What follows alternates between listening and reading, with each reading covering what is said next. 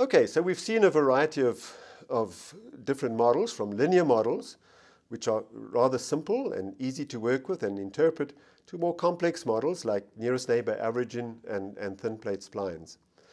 And we need to know how to decide amongst these models. And so we need a way of assessing model accuracy and when is a model adequate and when may we improve it.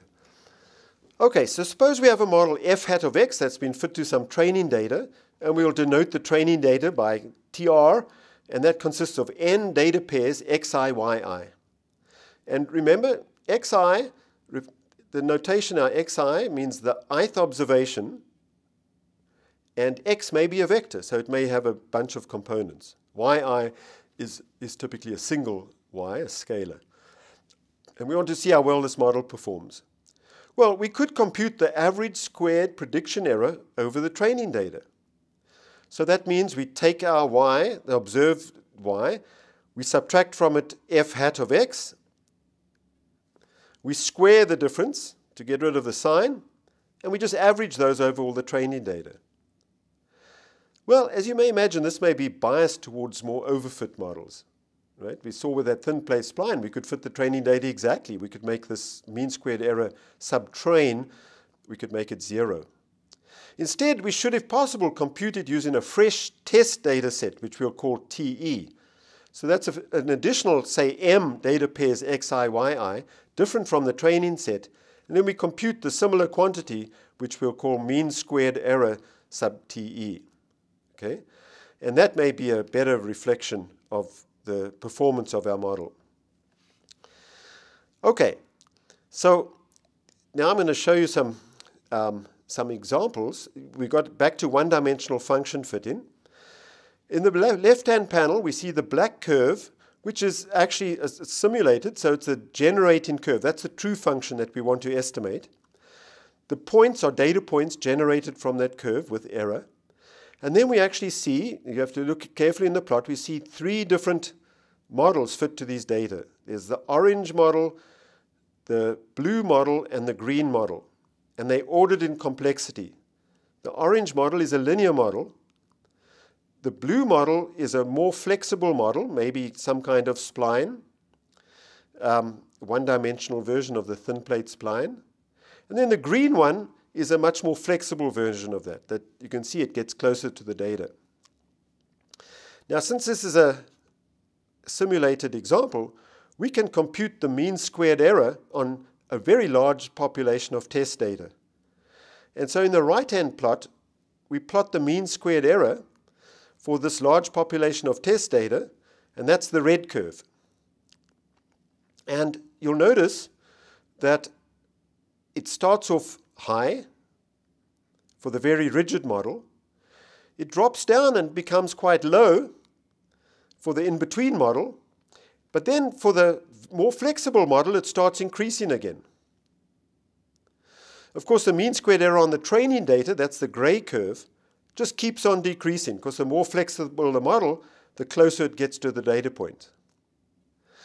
But for the mean squared error on the test data, we can see there's kind of a magic point, which is the point at which it minimizes the mean squared error.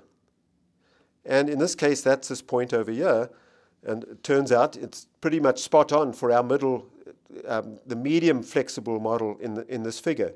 And if you look closely at the plot, you'll see that the blue curve actually gets fairly close to the black curve. Okay. Again, because this is a simulation model, the horizontal dotted line is the mean squared error that the true function makes for data from this population. And of course, that is the irreducible error, which we call the variance of epsilon. Here's another example of the same kind, but here the true function is actually very smooth. Same setup. Well, now we see that the mean squared error, the linear model does pretty well. The best model is not much different from the linear model, and the wiggly one, of course, is overfitting again, and so it's making big prediction errors. The training error again keeps on going down.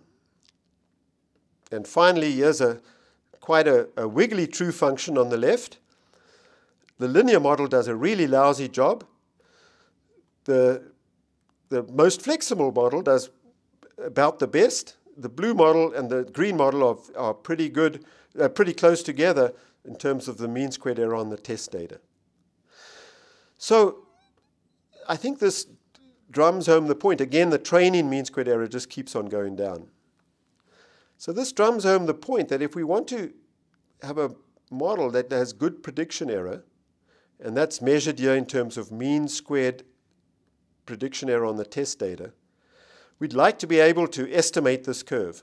And one way you can do that, the red curve, you can do that is to have a held out test data set that you can value the performance of your different models on the test data set.